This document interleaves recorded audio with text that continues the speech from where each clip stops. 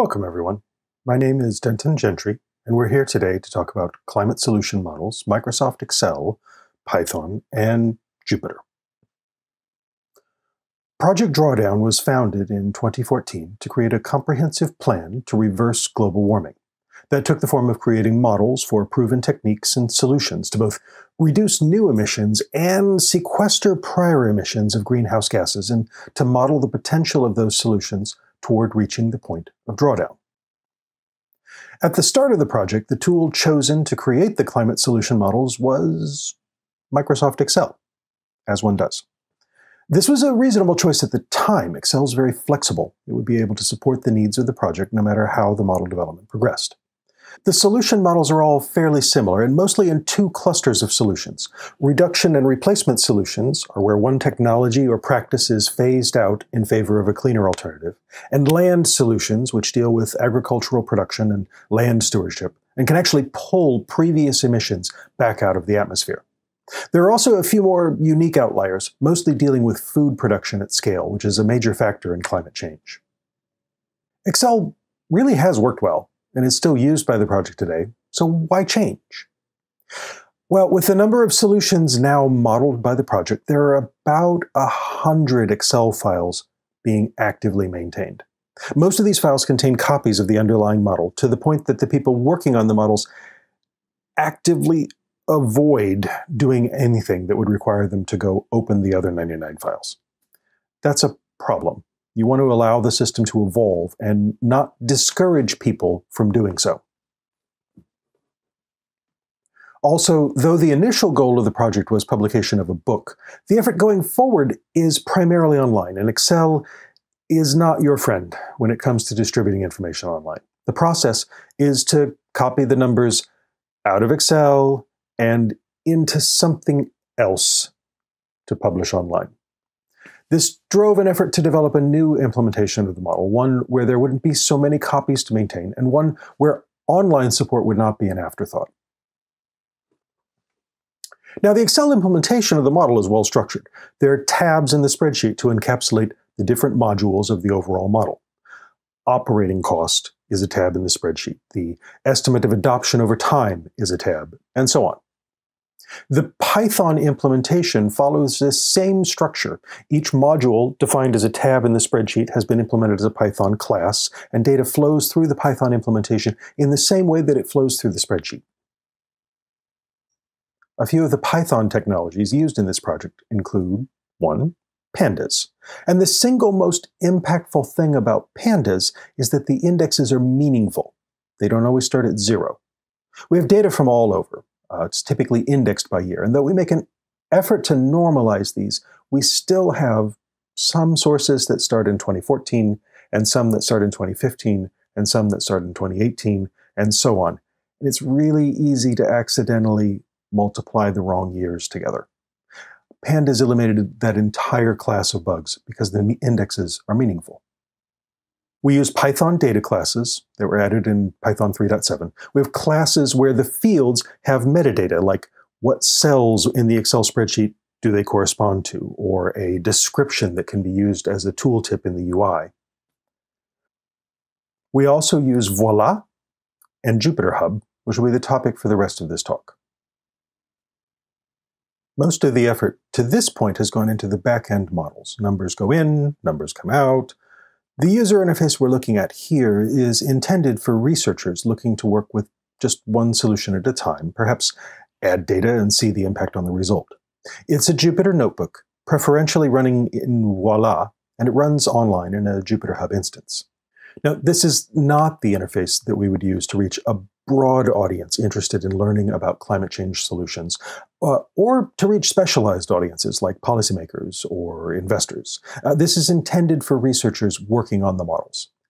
As each JupyterHub user gets a home directory and their own copy of the repository, it is fairly heavy to run. The advantage comes in terms of the workflow that this will enable. The workflow in working with the Excel version of the model is really that one researcher can work on a given file at a time. If multiple people each make modifications in a local version, like adding data sources, there's no good way to merge their work. One of them will end up asking the other, earnestly and with great conviction exactly which cells of the spreadsheet they changed. Now, the ramifications of this bubble all the way up to overall management of the project, the optimal level of staffing, depends at least in part on the ability to avoid stepping on each other in files. It limits how quickly the solution model can be developed by limiting the size of the team who can work on it at a time. The workflow with Jupyter leverages a distributed version control system. We're using Git. The cohorts of researchers working on these models over the years has mostly been grad students and postdocs. And nowadays, regardless of the field, a reasonable percentage of these cohorts have a pretty good understanding of at least one programming language and will often have heard of Git, if not be really familiar with it. In this workflow, multiple people can be making modifications to the same files, and we handle it by resolving merge conflicts that result. The new implementation has been constructed using text-based file formats which merge relatively well in cases of conflict. The most common merge conflict is two different people, each adding a new row at the bottom of a data table. And the most common resolution is basically always add both. They were both doing something to the model. You do have to plan for this. For example, use of zero-based indexes is not a good idea even reading from files. We can't reliably reference entry number 11 in the table because a merge resolution may move it, which would leave the code still working but referencing a different row than what the researcher thinks it's referencing. In the merge conflict shown here, this is a CSV file, and in code we reference these data elements by the long string name in their first column, not by the index number in the array. Avoiding use of zero-based indexes in files is related to the earlier point about pandas. Meaningful indexes and content-addressable data are helpful in avoiding a whole class of bugs. So, back to version control. Using a Git workflow also helps achieve another goal of the project, of allowing finer granularity models of solutions using data specific to a region and driven by teams of researchers in that region, allowing them to operate mostly autonomously. Distributed version control can allow review and vetting to occur at multiple steps along the way for a change to make its way into the canonical model. Now let's talk about visualization. Data relating to climate change can be challenging to visualize because there's always uncertainty. We're visualizing very large systems with a great deal of inertia. Jupyter made the job of data visualization easier in that all of the computation in the model is handled using pandas data frames, and the visualizations are packages which take data frames as their inputs. We haven't had to figure out how to serialize the data frame to JSON and send it over to a JavaScript front end. To the extent that that kind of serialization happens, it's been within the packages that we are using. This example is a 3D line chart. It's trying to show results both at the level of the entire world, as well as at the level of major regions and individual countries which are especially large emitters. We call it a frizzle chart, and it was constructed using IPyVolume. Putting 9 lines on a 2D graph didn't work very well. There was too much data squeezed into too small of a space. Allowing the data to stretch out over a third dimension is an attempt to make it more meaningful. The model produces results at the level of major regions like Latin America or the OECD 90 countries and breaks out the US, the EU, China, and India separately. We use Altair choropleth maps to visualize these results. Because the model produces a result for each year, in the 2D map, we choose 2050 as the year. In climate work, 2050 is the year where we absolutely, positively must have ceased emissions and reached net zero if we want to have a livable planet. We've experimented with alternate presentations of this data which animate. In a 2D presentation, we could only vary the colors, which didn't honestly work very well. We've instead experimented with IPyVolume to animate, which has potential. This particular globe needs some more work. We use Altair and IPyVolume for most visualization. The Vega support in JupyterLab and the plugin to use for Notebook and Voila has also been quite useful. We have Python code to emit Vega describing a tree map and nested donut chart, giving an overview of the different climate solutions that have been modeled. We're currently running this system using the littlest JupyterHub on a single virtual machine running in a data center. And so far, that's been sufficient. The pool of researchers working on the model is a few dozen people, and only a few of them tend to be active at any given time. If we find ourselves scaling up by taking contributions beyond the internal cohort of researchers to the point that a single VM isn't enough, we expect to be able to build a new JupyterHub instance which shards the individual sections across Kubernetes nodes. The service runs in a data center, and we've set up some basic monitoring of a prober and stack driver within the VM. The prober just checks the login page because you can do that without authentication. I'd love to take the time to save some credentials and let the prober check that an actual Jupyter server can run, but haven't done so yet. Incident response is mostly the universal first troubleshooting step of turning it off and back on. In my day job, we are somewhat more sophisticated than that, so we can see that kind of response from here, but haven't gotten there yet. Stack driver monitors disk space, CPU utilization, memory occupancy, and other VM statistics. We're trying to get Prometheus stats collection from JupyterHub set up now. It would be really nice to have the monitoring store some time series data about JupyterHub for capacity planning, like how many servers we're running simultaneously, how many accounts currently exist. Right now, capacity planning is to SSH to the server and count home directories and running processes, and that's suboptimal. Now, let's talk about testing. One key point about this project is that it's tasked to faithfully reproduce an existing model methodology, one which has already published results on a number of occasions and which has undergone significant peer review. It isn't a blank sheet of paper. One area that this project is not required to faithfully reproduce is in testing, because for the Excel models, there are no tests. Because, of course, there are no tests. The Python implementation has unit tests, of course, and currently achieves 94% test coverage. Many of the unit tests were constructed by taking both the input data and the expected result from the Excel file.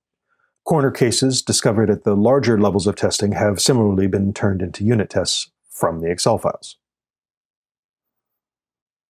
Within the model, the most basic modules are the collections of results for a particular purpose, like operating costs or emissions reduction, and these have unit tests of the individual functions. Integration tests cover larger assemblies of code, where those various modules have been strung together, outputs to inputs, to comprise the full model.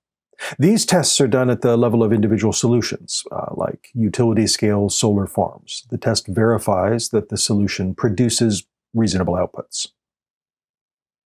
There are also tests of the full system in two ways.